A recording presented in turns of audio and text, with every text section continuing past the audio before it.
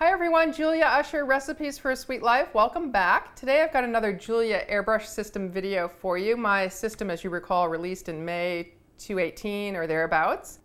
This video is intended for anybody who has the system already or who might be getting it in the future. However, I will say this video is only going to be of use under a limited set of circumstances, and those are if you are operating under super high humidity and heat conditions, or if you're operating your compressor at high output for long periods of time.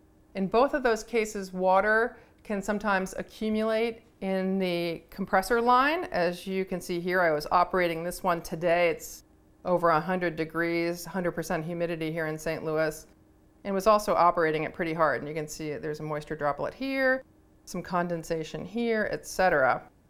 Normally, you might not even notice that because many of you might be operating with airbrushes that don't have clear hoses like on the Julia system.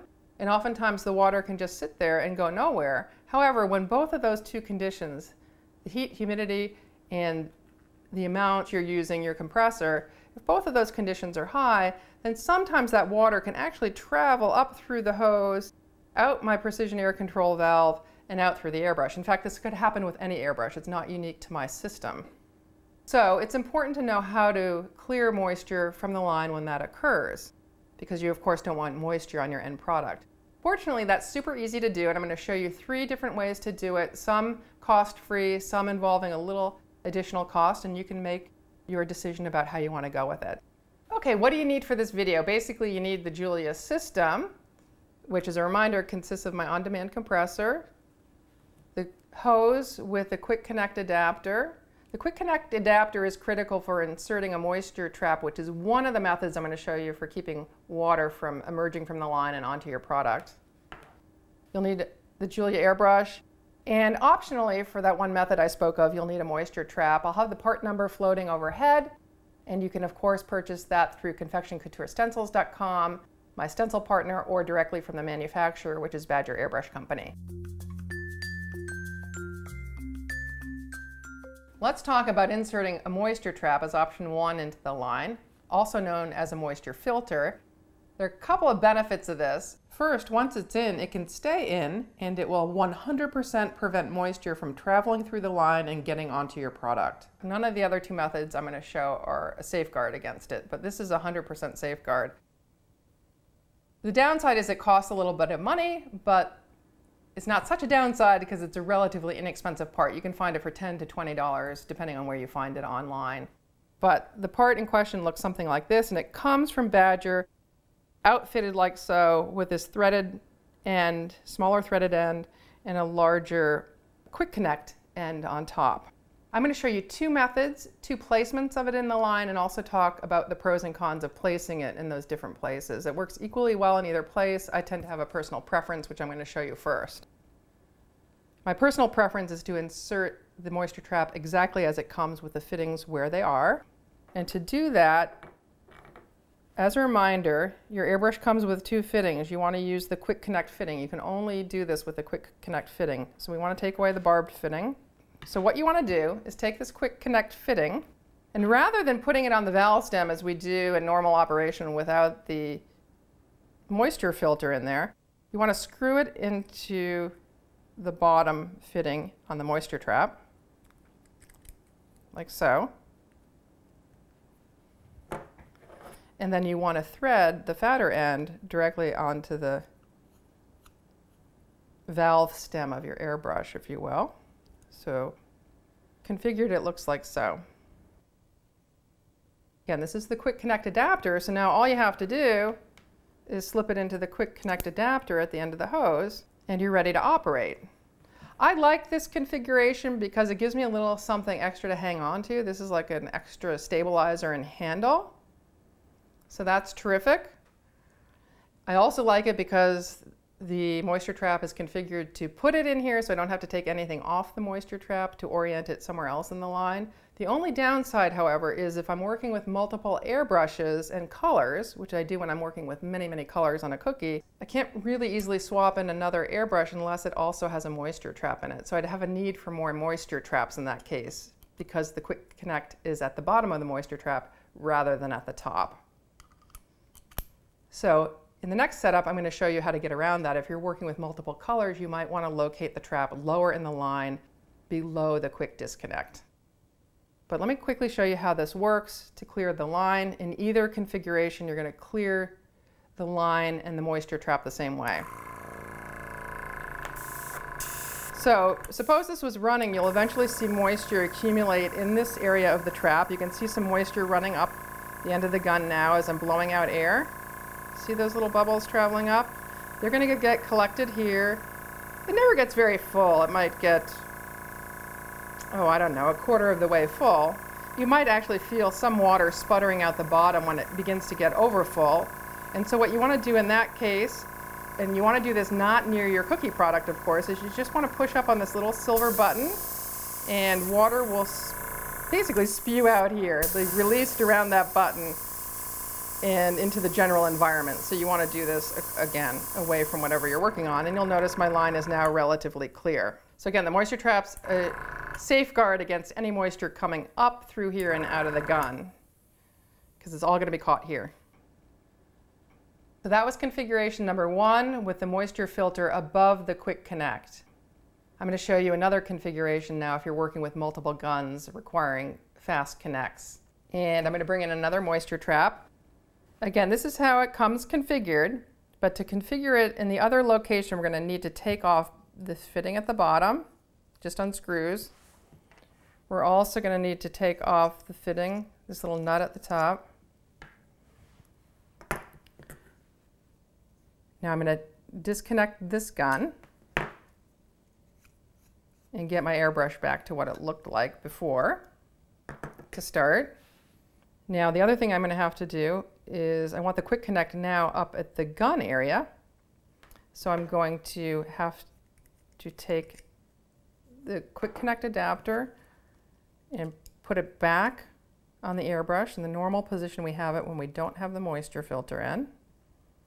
Now I want to take my quick connect off the end of the hose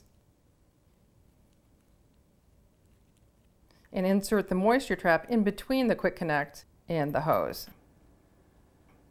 Now this piece, without the threaded part on the bottom, can thread directly onto the hose. So now with the moisture trap screwed directly into the line, I'm going to take the quick disconnect piece and screw it into the top.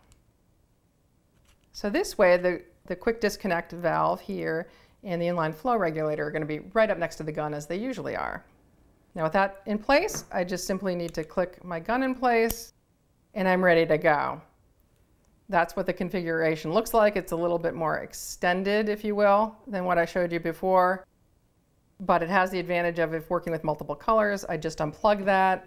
Then I bring in another gun with a different color and insert it.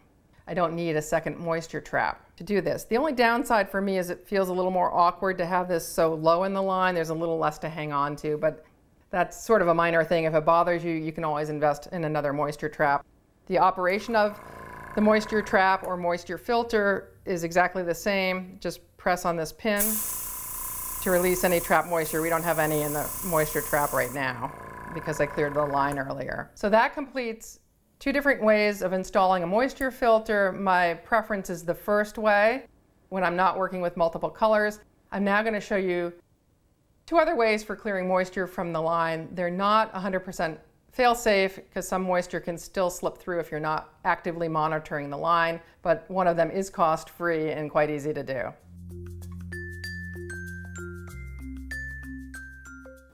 Okay, so here's option 2. Supposing you don't want to invest in the $10 to $20 moisture filter, that's understandable. I should say, as an aside, we didn't put a moisture filter directly on the compressor. Some systems do have them directly on the compressor. We didn't want to do that because we didn't want to overinflate the price of the whole system for those of you who may never need to install a moisture filter. So our goal was to keep the cost down for you guys. Some of you may never need it. Some of you may opt to use this method instead because you're usually operating under dry conditions. So that being said, this method is cost-free, but it does require that you monitor the line periodically. Now I got a line that has some moisture in it now, you can see. And what you can do with this method is simply blow the moisture out. Now, this is the normal configuration of the airbrush with the line. Remember, it just pops in like so. If I were to turn the compressor on and try to blow out that moisture, it doesn't really travel up the line unless I take the quick connect adapter off here and stick it into the end here.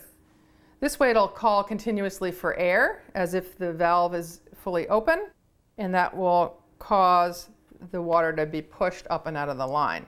And we're going to watch that. I'm going to turn the compressor on now, and you'll notice the water rapidly traveling up and out of the line, spitting out up here. So again, you want to aim that away from whatever you're working on. And you just want to do that until you get all the visible moisture, or most of it, out of the line. Just got a little more close to the top, and I do want to get that out because that's the stuff that's most likely to spit out onto product if you don't have a moisture filter. And now you'd be ready to operate again. It's easiest to actually screw this onto the airbrush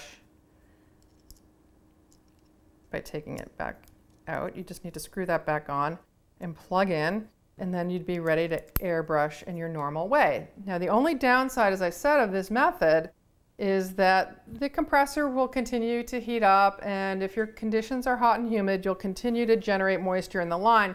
So you'll need to do that periodically. Depending on the ambient conditions, it could be every 30 minutes or so. It could be less frequent than that. It could be more frequent than that. So you're going to constantly need to be, or rather routinely needing to be, watching the line to make sure there's no moisture getting close to coming up through here and out the airbrush. Okay, so that completes a cost-free option for clearing the line that requires monitoring. If you want to monitor less frequently, I've got another option for you, which involves swapping in a clean dry hose. Now, this isn't cost-free because you'd still have to invest in a new hose, but the hose can be sometimes less than the moisture filter depending on where you find this online. On Confection Couture, this runs about $15, whereas the moisture filter runs about $17. This will still require some monitoring and swapping in and out, so it's not my preferred choice, but again, I'm just presenting you with options.